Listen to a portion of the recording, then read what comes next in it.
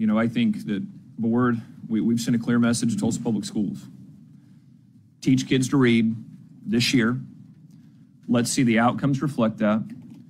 Get the financial house in order.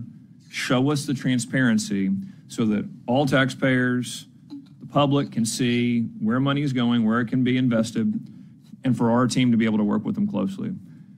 Failure is not going to be an option. We need drastic changes. We need tough decisions made.